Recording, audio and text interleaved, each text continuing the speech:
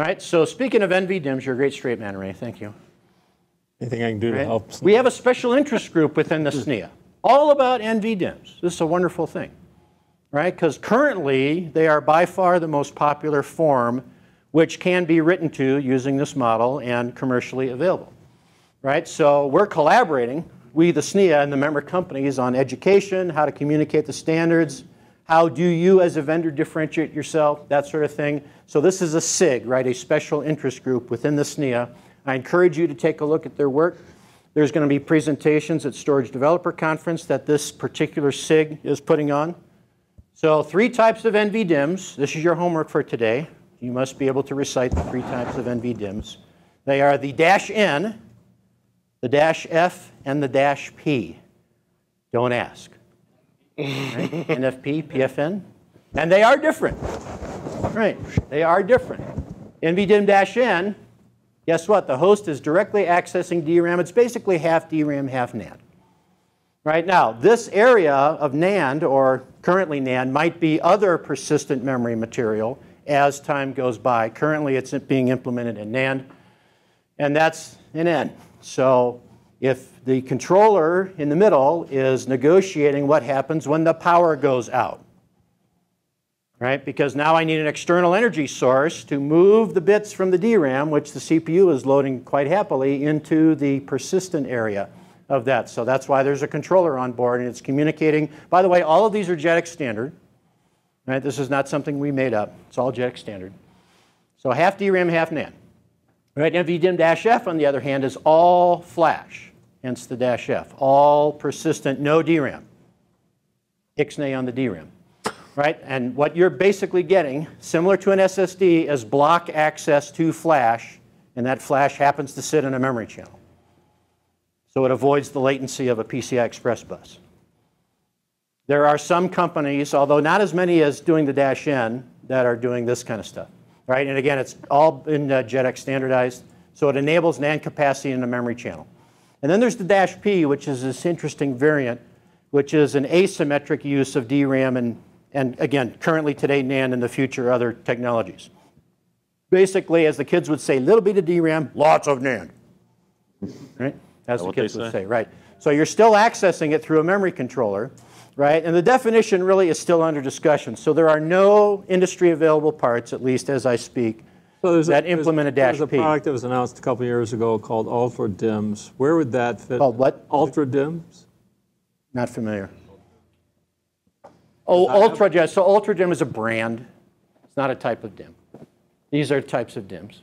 So say JEDEC. So, right? For one that I do know, Diablo falls into which category right now? There are N's? So there are companies like that that are doing -Fs. Okay. And it's very clear, if you go to the various vendor websites, it's very clear.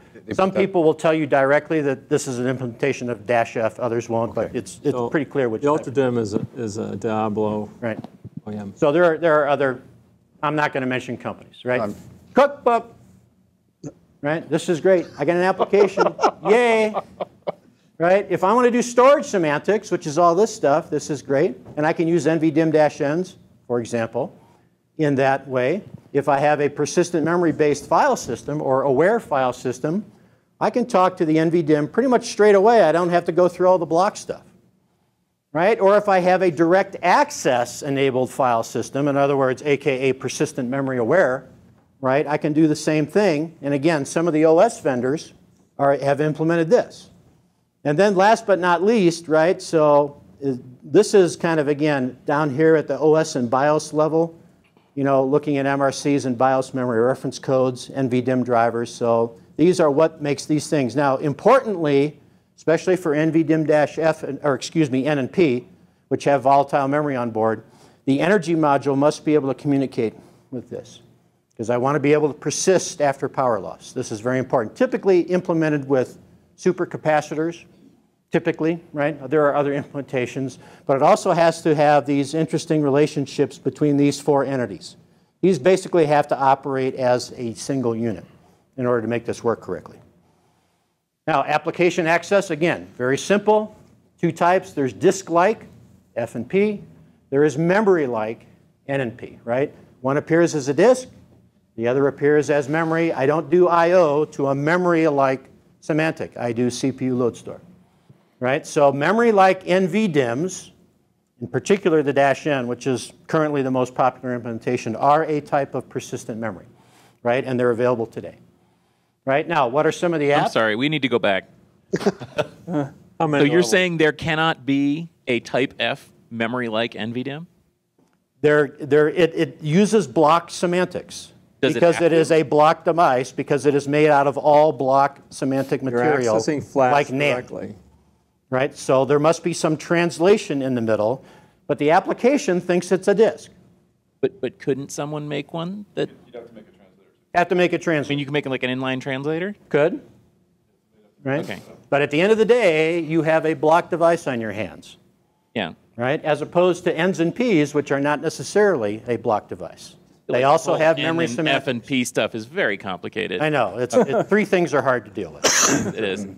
Right. P or NP, I just can't figure it out. It is not an NP complete problem. Okay. Okay. So these are wonderful use cases for persistent memory. And you guys have already alluded to some of them. Right? And here's why, here's Why the would use enterprise case. storage be a good use case for NVDIMMs? I can read the slide as well as you. Already, one of our favorite vendors is using persistent memory as a caching device. There you go. Right? I mean, I like low latency. I know you do too, right? I do. Yeah. This is very much, Memory channel latencies are pretty low compared to PCI Express latency. Let's just put it that way. Again, persistent data tier, right? Maybe I have a tier of persistency. Maybe I have a lower tier, lower in terms of not as good latency. Maybe I have a even lower tier in terms of not as good latency, right? But guess what? The upper tier is persistent memory. That's my tier 1 storage. I happen to know a company that does that, just saying. Right? Wouldn't you call it tier 0 storage? You can call it tier -5. I don't care. I mean, be a Linux scheduler. Call it -20, the highest priority you get. What the hell? So anyway, that's that. Now, kernel support in Linux from 4.2 onward, mostly stable in 4.4. Do you love that caveat there? Mostly stable. But hey, NVDIMM modules, QAMO support, XFS direct, ext4 direct. Right? So the Linux people are doing their homework on this. Right? So again, I'm not going to read this slide, but all of these entities now are supported in Linux kernels, I would say 4.4 and beyond. 4.2 was really early. Right? And then there's our friends at Microsoft. And again, Tom is on the phone. And Server 2016 supports the DDR4 channel NVDIMM-N. This is a wonderful thing. Right? In lots of different modes. Block modes, right? Just like a really fast I/O device. And then direct access, the so-called DAX mode. Right? So NTFS-DAX, so it's aware. This is an example of a PM-aware file system. Right? So you're really not doing any I/O or queuing or async reads writes. You're doing load store. This is memory access. Right? And there are things on channel 9 from Microsoft, and the numbers are outstanding. But Tom is a great resource. He's been doing lots and lots of good work on this. And here's an example. Tail of the log. I won't go into too much detail. Tail of the log in SQL 2016. There's some great information available about that. So in summary, two takeaways, right? This is really, again, this work didn't exist 3 years ago in the SNIA, but now it does, right? And it's really, we think it's perfect for NVDIMMs, or at least as good as it's going to get. Again, block and file mode, atomicity, block style I/O, persistent mode, memory style, type in. Again, I don't include the -P because there are, as of yet, no commercial implementations, but there will be, I bet. And then, so use the programming model with NVDIMMs. Again, the Linux and the Windows folks are, right? There's lots of support now in libraries like pmem.io, for example, for this. So enabling a path forward for applications. Again, this is one of the reasons why we're doing the model. Because we want to, we the SNIA, we want to help lead the way in non-volatile memory optimized software. We don't think it's good enough to just, throw the NVM there and say, okay, that's great, and not change any of the software. To really get the benefit, we want to help people change their software. Wasn't that fun? I mean, this is all predicated to some extent on the fact that you were going to have two different styles of memory in the same system. But you could actually have a system with just non-volatile memory. You could. Might cost. Maybe somebody will do that. It might cost an arm Right? and a leg. I want to give Rochelle her time, so. Okay. Okay.